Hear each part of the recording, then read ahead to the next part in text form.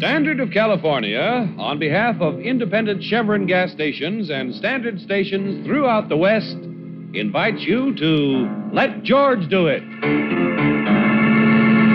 The Corpse on a Caper, another adventure of George Valentine. Personal notice, danger's my stock and trade. If the world has you spinning on your head, you got a job for me, George Valentine. Write full details.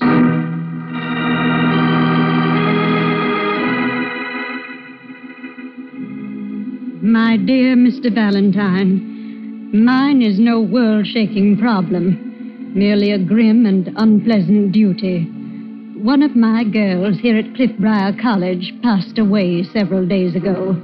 Her body must be accompanied to her home in Mexico City.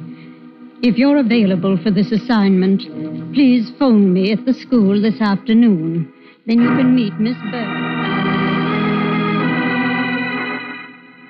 You can meet Miss Burdick, our resident nurse, at Eidlitz's funeral home this evening and make the necessary arrangements. Yours very truly, Julia Dunham Stoner, Dean. I don't know about you, Brooksy, but I'd rather be on a slow boat to China. Cliffbriar College. Golly, I wonder how old the poor girl was. Do you think she had a boyfriend, George? Think of how he must feel. They probably would... Let's think of the problem at hand, Angel. Do we take this or not? Who are you kidding? You've already made up your mind. Well, somebody has to do it. The law says that a corpse must have a chaperone. Then, of course, there's Mexico City.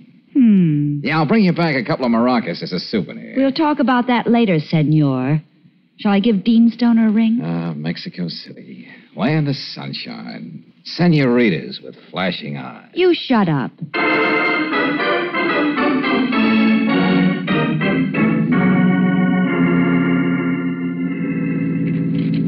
Here's the burial permit and a copy of the death certificate, Mr. Valentine. Okay, Miss Burdick. You'll need those when you get to the train tomorrow. How old was she, Miss Burdick? Consuelo Benales was 19. I know. You're probably thinking how much she had to live for. A great deal, Miss Brooks. She was beautiful, had more money than she could possibly use. Everything. Miss Benales is all fixed up for the trip. Looks real beautiful.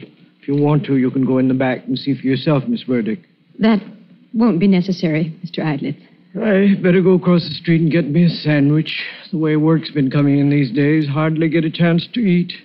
If it would only level off over the years. Mr. Eidlitz, you'd better go and hurry back. We have a few things to talk about. And this is the wrong season for business. Don't understand it. Be back in a few minutes.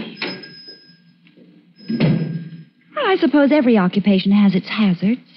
Death certificate. Date 1449. Cause of death, cerebral hemorrhage. Natural causes. Attended deceased from November 18th, 1948 to January 4th, 1949. Last visit, January 5th, 1949. Signed, Elwood Dryden, M.T. Dr. Dryden is sort of college physician, although he lives off the campus. I see. He's been away the last few days, must be on a case. I see. Now, here's a check to cover your expenses, Mr. Valentine. Consuelo's family will take care of your fee when you get to Mexico City. Please let Dean Stoner know when you come back. Yes, I'll do that, Miss Burdick. Good night. Look, Brooksy. Yes, George? Sit down and browse through the Mortician's Journal. I'll go and see if I can hurry Mr. Eidlitz along. Well, all right, but please hurry, darling. Despite the potted palms, I can think of a cozier waiting room.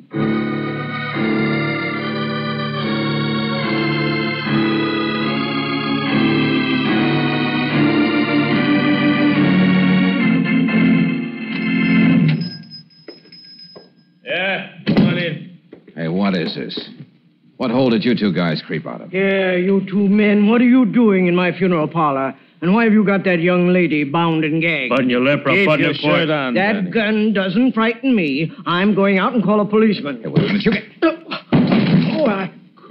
Couldn't hold myself back. Who is that character on the floor? Well, he was the Undertaker. Oh, the cold cook, huh? You. What are you doing here? Who are you? You're just talking up your sleeve, Buster. Till you take that gag out of that lady's mouth. Me? Nobody's got more respect for women than me. I think all of them like my own dear mother. Go ahead, Danny. Take the thing out of her yap.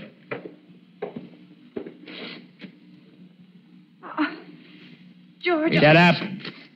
I just did that to show you I got a respect for womanhood, lady. Now back to you, Jack. What are you doing around here? And why did you hide the body? Huh? He's been raving about somebody stealing Consuelo's body from the back room. Didn't I tell you to keep still? Come on, Jack. What did you do with her? The name's Valentine. What's the name they got under your pin-up picture in the post office? Hey, you want I should give this guy a good slamming for cracking wise? The name is Bo Skarbik. You're the only one been flitting around here all night. And Consuelo, she ain't here anymore. You're running a fever, mister. I was just hired to go with the body back to Mexico. She ain't going back to Mexico. She's gonna stay here and get buried right next to my dear mother. Go ahead, keep ranting. I'll try and listen. Even though she did walk out on me, she's my wife. You get the swing of it? No, I don't. She's just a college kid. She's only been here from Mexico a couple of months. You're not in her league, friend. She gave me a wrong name. Ginger Santos. But I found out who she really was. And I read about her dying up here in that college. You get the swing of it? Oh, brother, the only thing I'm getting is a headache. All right, Danny. I will hold the gun. We've got work to do. George, tell them anything. We'll start easy.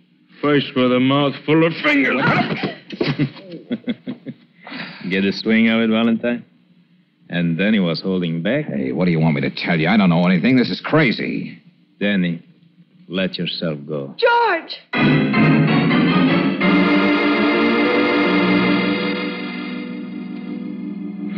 All right.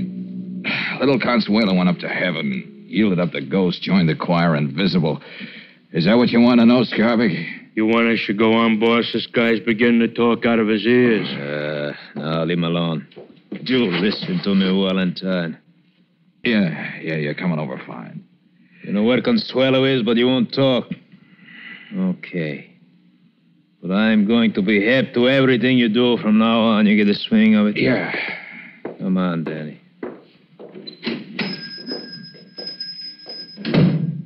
Don't move, George. I'll try to get over to you. That might be a little awkward, Brooksy, tied to that chair. I think I can make it. There's a couple of brave boys. Oh, darling. Oh, I'll have you out of this in a minute. While you take care of Mr. Idlitz, I'll call Lieutenant Riley. Oh, what about you, George? Me? I'm just a big snoop, a little old Paul Pry. Oh, darling, how can you joke when you're... Body, who's got the body? And why?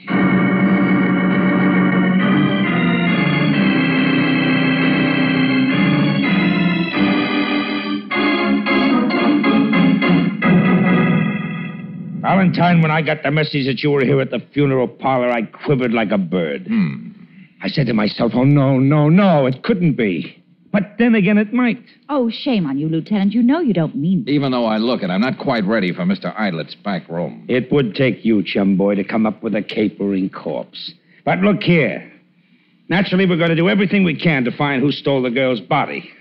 But now, what else is on your mind? Murder. Oh, What? now, wait a minute. Just look at what we've got on our hands. Somebody waltzes in the back door and trips out with a corpse. A notorious hoodlum comes to claim it so he can bury it next to his dear mother.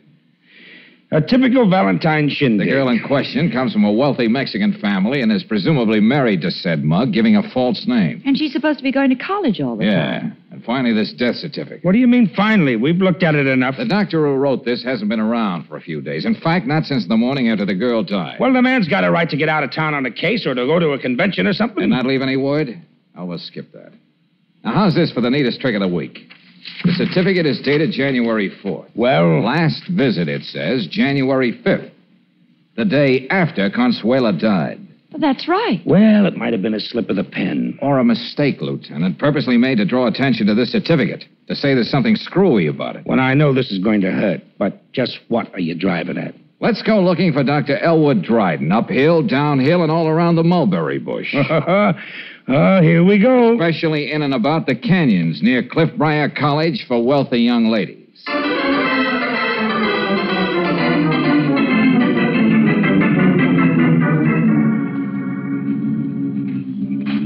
Lieutenant! Quick! Over here! We found something. Come on, this may be it. Yeah.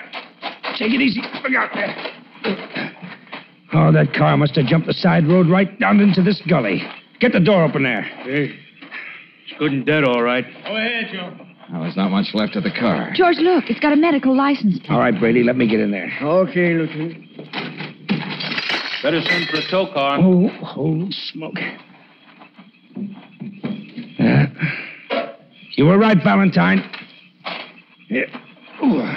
The identification tag says Elwood Dryden, M.D. A very convincing picture of an accident, except for that little hole in his head. Powder burns. Fired at close range. Well, then you were right about it being murder, George. Okay. You call the shot, Valentine. Now let me see if I can match you. Yeah? Somebody made the doc sign a phony death certificate at the point of a gun, so there wouldn't be an autopsy on the girl. Then they let him have it. Yep, that's the way I see it, too. But if that's the case, there were two murders. Uh-huh. A double header.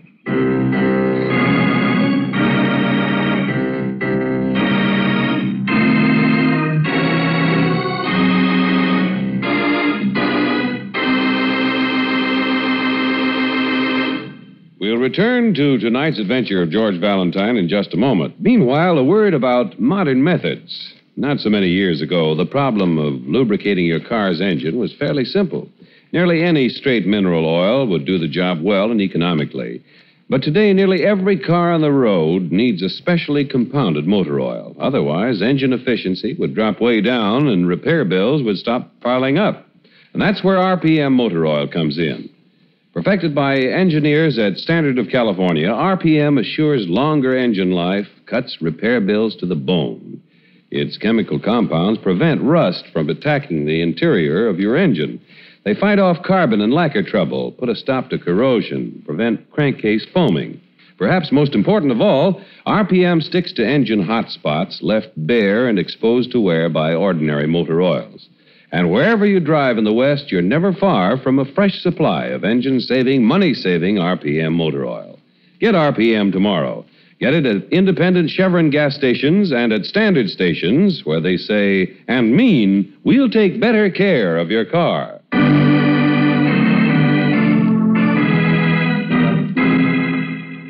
And now back to tonight's adventure of George Valentine. Reluctantly, you take the job of escorting the corpse of a young woman to her wealthy family in Mexico City. But the body is stolen. Two gangsters work you over. And the doctor who signed the death certificate is found murdered.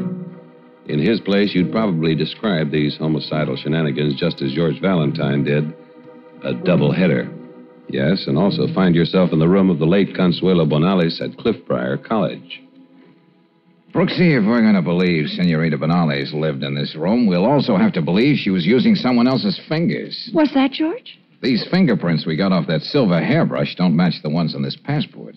Well, still, the picture here goes with the girl in the funeral parlor. Mr. Idlet's identified. Well, you can substitute a different picture, but you can't change fingerprints. But why the melodramatic masquerade? Why should another girl take Consuelo's place and end up on a slab in a mortuary? And where's Consuelo? Hey, one thing at a time, Angel. But you're right. The big thing is why. Why a wealthy and beautiful young lady from Mexico would let anyone else fill her nylons? You know, we could kick that one around for days and not get anywhere. Well, suppose we get a jump on the wild goose season. Hmm? Beat it down to headquarters and make like Mata Hari with the boys in the fingerprint division. See if there's anything in the files that will give us a name to go with the prints.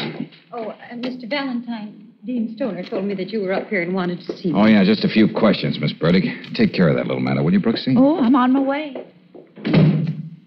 Now, would you know, Miss Burdick, when Dr. Dryden filled out that death certificate? Why, the night Consuelo died. The Department of Health got it in the mail the next morning. Mm-hmm. According to Lieutenant Riley, when you walked in, you found Miss Bonales dead. That's right. I saw the light and wondered why she was up so late. First, I thought she'd taken an overdose of her pills. Pills? What pills? She suffered terribly from migraine headaches, and Dr. Dryden was prescribing for her. Oh, I see. Those are the pills in that bottle on her night table. But Dr. Dryden decided differently, huh? Cerebral hemorrhage.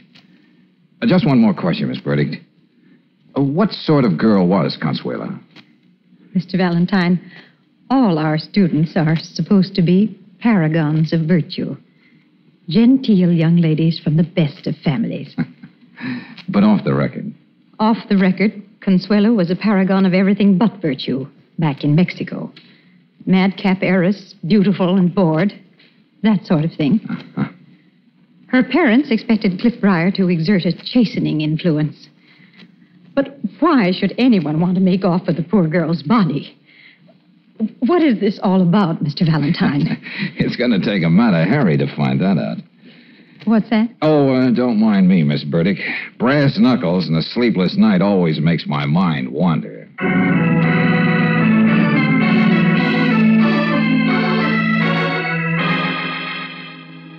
Yeah, Brooksy, I'm still on the phone. Well, I was just trying to think. Now we know the Cliffbriar girl was Ginger Santos. And that's the name Consuelo Benales gave that mug Scarbeck when she married him. Yeah, well, look, I'll meet you over at Max Weiner's as soon as you can get there. Well, you know, the theatrical booking agent. Yeah, so long.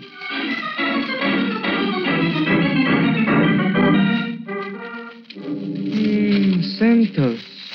Yes, Ginger Santos, the Mexican dancer man. Yeah, thrown in the pokey once for dancing in an illegal gambling joint. My files here are all mixed up. I gotta tell my secretary about this.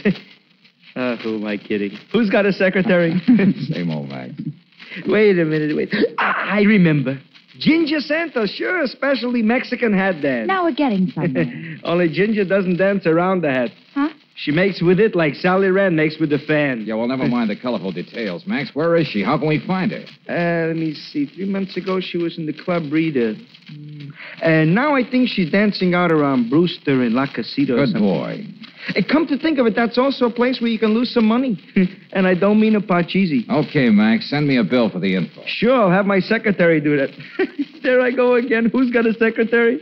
Better slip me a 10 now.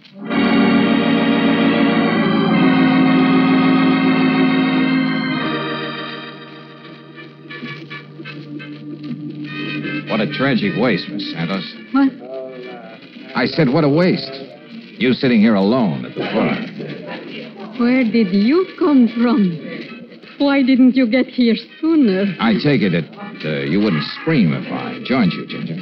What do you think? Hey, Ginger, is this guy giving you any trouble? Yes, the kind I like. Go away, Carlos. No, wait. Get me another drink. Look, you had too many already. Reynolds wouldn't like it. You still got your dance to do. If my eyes are a little bloodshot, nobody will be looking at them anyway. Besides my headache. Okay, but this is the last one. Headache? Yes, but no matter. A little excitement always cures that. And you look like the kind of man who could provide plenty. By the way, what's the man's name? Valentine. George. I mean, who are you? Oh, just say I'm a ballet domain. That means... Don't patronize me. I know what the word means. But aside from being a lover of the dance, what else can you suggest for excitement? What do you think? I like you, Valentine George. You look like the kind who'd let a girl walk on the outside. In other words, a mug, a bruiser. You go for the type, don't you, Consuelo? What? Here's your drink, Ginger. Just leave it there. What was that you just said? Well, just providing a little excitement. Tell me, how does it feel walking around with a dead girl's name? You're crazy. How does it feel to know that a guy like Bo Scarbeck is looking for you? You gave him Ginger Santos' name when you married him. Shut up. Is it exciting enough to know that the girl you let take your place, her body is gone? Or isn't that news to you? What's the matter? You lost all your steam? Get away from me. Stop pawing me, you. Playing it that way, huh? What right have you to talk to me that way? What's going on here? All right, everybody, quiet down. It's just a little argument. Get back to your tables. What's the matter with you, Ginger? You know I don't like things like this happening in my club. He was bothering me, Mike. Talk to him. Don't give me that. There isn't a man you can't handle. If there were, you wouldn't admit it. Mr. Reynolds seems to know you, sister. You better talk to him, Mike. He mentioned something about eyelids. Oh? How would you like to step in my office, fella?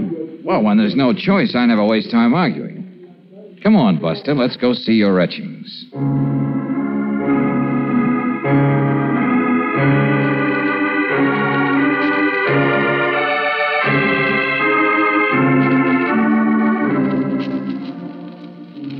All right, Valentine, I get the picture. Now let me do some talking. Go ahead. It's your deal, Reynolds. I'm a gambler, a businessman, not a murderer. I'm too smart for that. The worst that can be said about me or Ginger You is mean Consuelo. Let me talk. The worst is that we did something to keep the other dame from being shipped to Mexico, so Consuelo's folks wouldn't find out the truth. Now, Reynolds, there's more to it than that. All right, so the kid pulled a fast one on her people.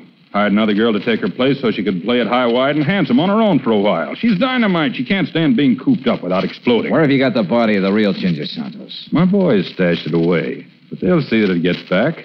With a little diplomacy, things get squared again. Oh, you write a nice story, Reynolds, except for the happy ending. You seem to forget that...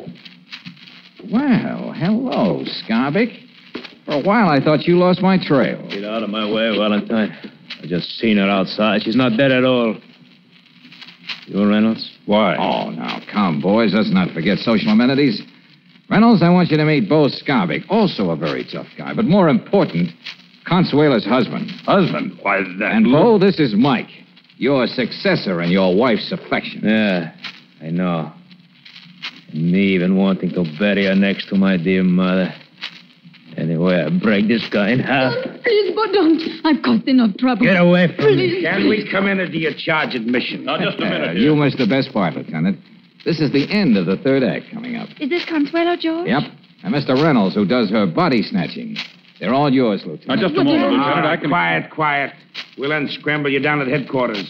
And before morning, we'll know which one of you killed Dryden and that girl. Just to make sure you're not disappointed, Lieutenant, Brooksy and I will bring Nurse Burdick along. She'll have something to say that'll clinch the deal for you. All right, bring her along. Oh, 1 minute. There's something festering in my soul. What, George? Oh, Scarbick, I've got something for you. Huh? Yeah. And if you like it, send Danny. You're out. Pretty good, Valentine. But cut it. All unfested now.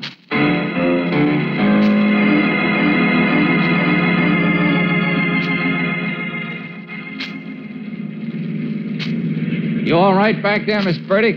I'm quite comfortable, Mr. Valentine.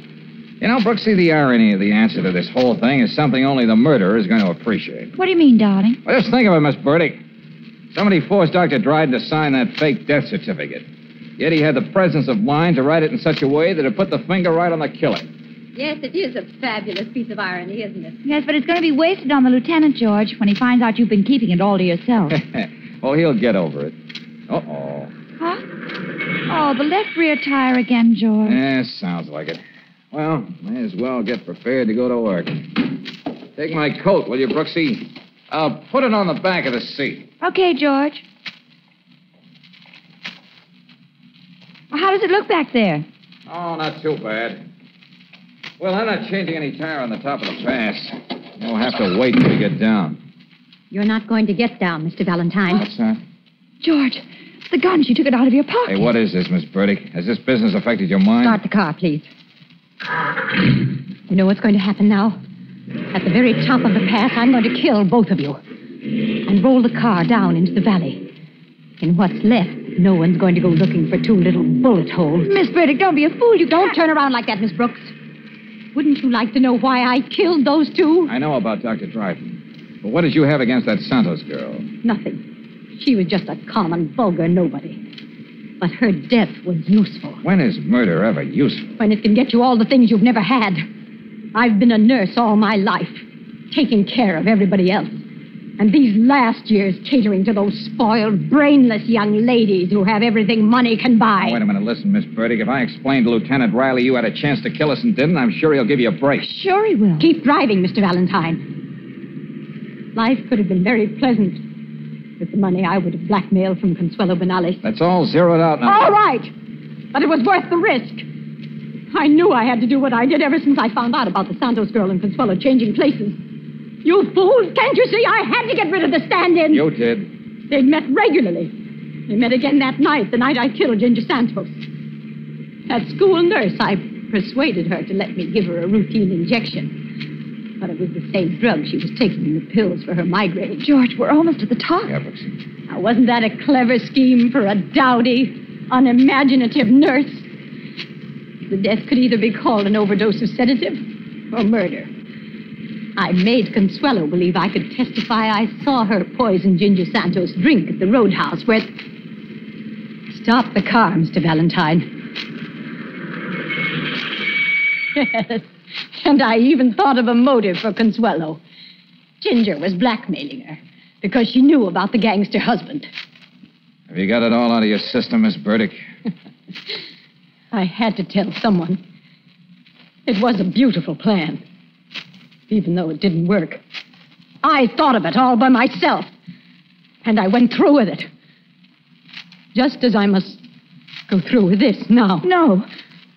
I don't want to do this, but I must. I must. It's empty. Yes, Miss Burdick. You don't really think I would have tempted you with a loaded gun? George, you mean that Hold your horses, Angel. Just as soon as we deliver Miss Burdick to Riley, I'll tell you all about it.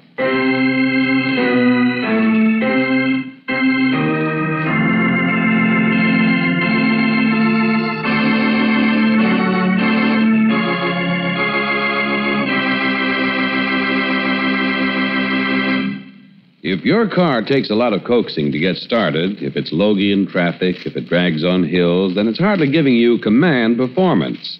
And to get this from your car, get Chevron Supreme gasoline. Special blending agents in this premium quality gasoline command fast starts, command smooth acceleration, command the extra power that makes your car great on hills.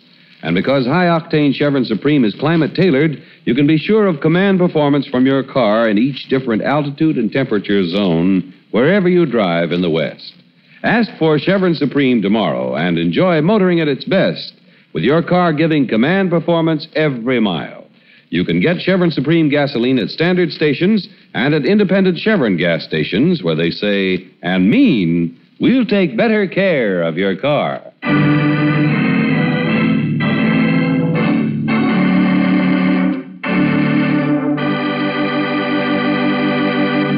George, I think it was mean of you not to tell me you took the bullets out of that gun. Have you given away?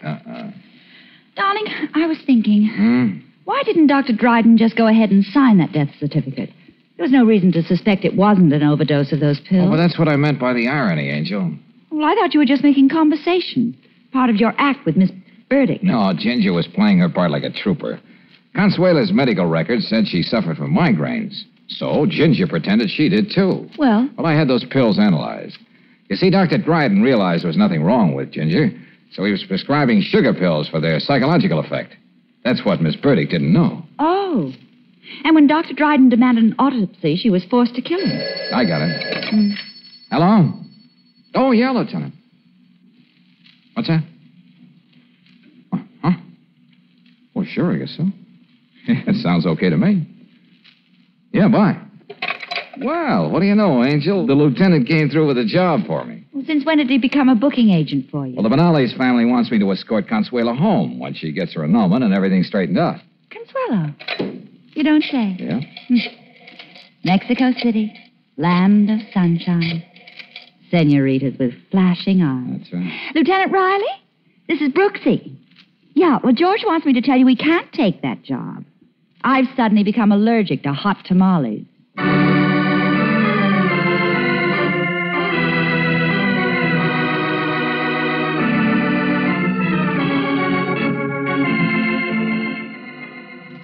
Tonight's adventure of George Valentine has been brought to you by Standard of California on behalf of independent Chevron gas stations and Standard stations throughout the West. Let George Do It stars Robert Bailey as George with Francis Robinson as Brooksy. Wally Mayer appears as Lieutenant Riley. Tonight's story was written by David Victor and Herbert Little Jr. and directed by Don Clark.